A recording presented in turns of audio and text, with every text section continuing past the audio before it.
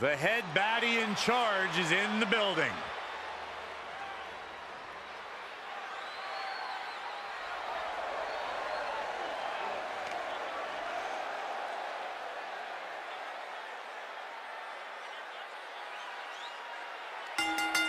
The following contest is scheduled for one fall. Making her way to the ring from Fontana, California, Mia Yim.